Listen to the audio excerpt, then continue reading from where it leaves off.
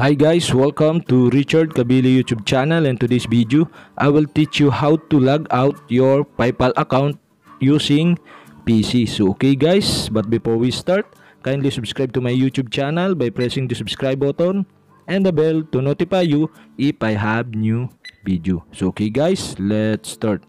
The option of log out your PayPal account is very simple. So okay guys, if you here in PayPal homepage, so okay, you only have to do is click the logout button on the upper right side on your screen. So okay, you only have to do is click logout.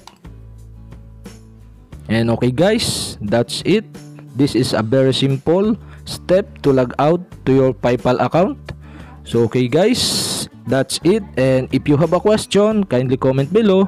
And don't forget to hit the subscribe button and the bell to notify you if I have new videos. Okay guys, thank you for watching.